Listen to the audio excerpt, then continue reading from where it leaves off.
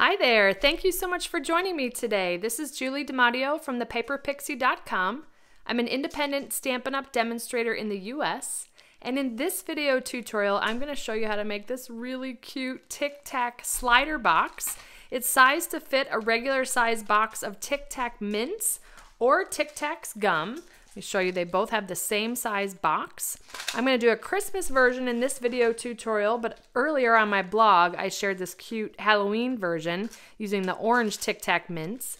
This is a really quick and easy project to put together, and you can change it up for so many different occasions. So let's go ahead and get started. We're going to start with a piece of Coastal Cabana cardstock that measures just a little bit less than 2 inches by 9 inches.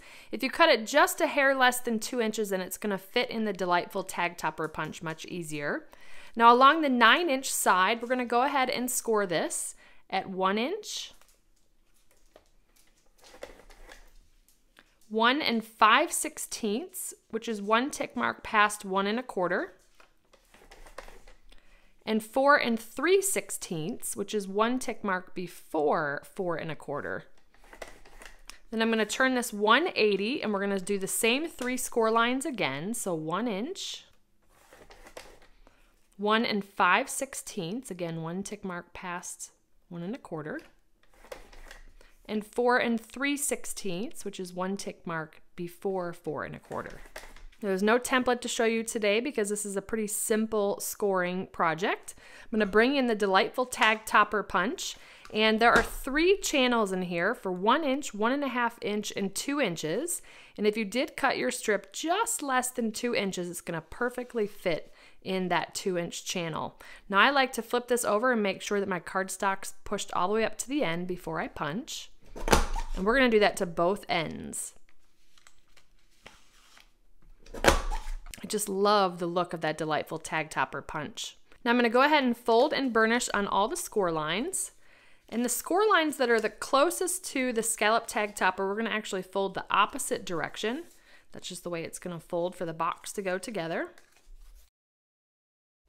And I think you can see how this is going to start to form. Now we did the 1/16 of an inch increments so that the Tic Tac box would fit snugly in here and not fall out. Next I've got 2 pieces of the Let It Snow Specialty Designer Series paper that measure 1 7/8 by 2 3/4 inches. And those are just going to fit right here on these larger panels. I'm going to glue those down with multi-purpose liquid glue.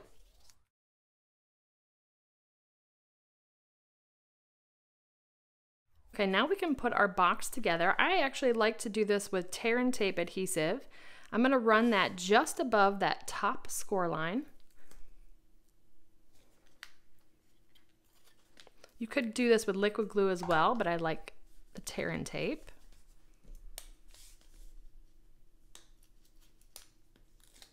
If you have any tear and tape hanging over the edge, just kind of fold that excess over itself. And then we're just going to meet these 2 ends together here. And I'm just going to take my time because the tear and tape, once it's stuck down for good. So again, I'm just lining up all those little scallops together. And then what you can do is come in and just reinforce that adhesive because again, this is going to be a snug fit. We don't want that tear and tape to come loose. So I just like to burnish it a little bit. Like so. I grab my box of Tic Tac gum here, and you want to be gentle getting it in here. It's, like I said, a snug fit, but it will fit. Just like that. Let's see, those aren't going to fall out. I love that fit. Now let's do a little bit of decorating. I'm going to start with the stamping first.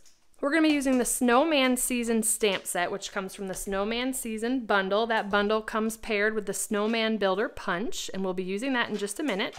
I'm going to stamp the sentiment Let It Snow in Shaded Spruce onto Whisper White. We're going to punch that out with the 1 1/2 inch circle punch. And then I've pre-cut from Real Red cardstock a scallop circle from the Layering Circles framelits. We're just going to layer those 2 together using liquid glue. And then I'm going to glue that to the back side of our box. There we go, like so. Now, on the front side, we're going to have some fun with the Snowman Builder punch. Now, obviously, with the stamp set, we could stamp the snowman, color him in, leave him black, do all types of things with that. but you already know that. So I just want to show you with the Specialty Designer Series paper, which it's specialty because it has this really beautiful glitter effect to it. That snowman builder punch is actually going to fit around some of the snowmen in the paper. So we're going to go ahead and take a little shortcut here. Punch out a snowman. How cute is he? I love that. Already colored with the glittery effect. I'm going to first go ahead and glue him down with liquid glue. No need to use dimensionals here because he's already going to have quite a bit of dimension, you'll see. And using soft suede cardstock, I'm going to go ahead and punch out 2 little arms for him. Glue these guys down with liquid glue. Just a little bit goes a long way here. Oh, he's looking so cute already. Then we've got this really cool Let It Snow embellishment kit. This comes with some really cool glitter washi, some enamel shapes to build our snowmen, some little styrofoam snowballs there, and then these really cute felt shapes. So let's go ahead. I'm going to grab a green scarf, a little red cap, and we'll give this guy a little bit more dimension here. Now I used glue dots before. I've also used liquid glue. I liked the liquid glue and how well it stuck down after it dried. So I'm going to use that this time. Just going to put his little red cap on here. I love that these felt embellishments already have a little bit of stitching on them. This cute little scarf. You're going to want to let this dry.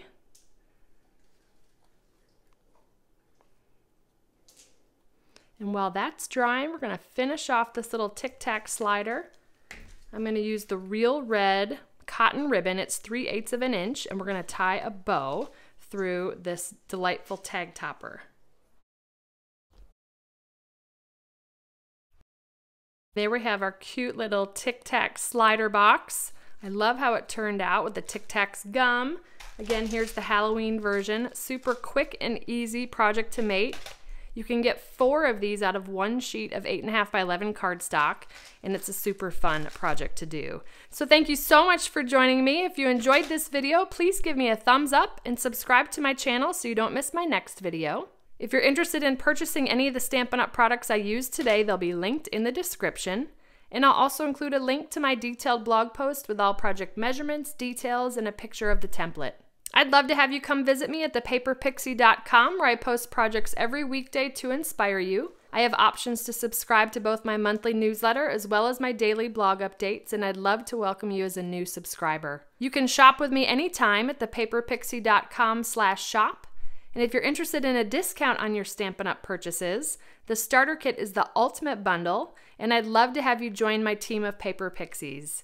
You can purchase the starter kit at thepaperpixie.com/join. If you don't already have a demonstrator and you'd like a complimentary copy of one of our catalogs, you can submit a catalog request at thepaperpixie.com/catalogs. If you give this fun project a try, I'd love to see what you made, so feel free to share it on social media with the hashtag #PaperPixie, and I'll be sure to check it out. Thanks again for watching. I hope you have a wonderful and blessed day. Take care. Bye.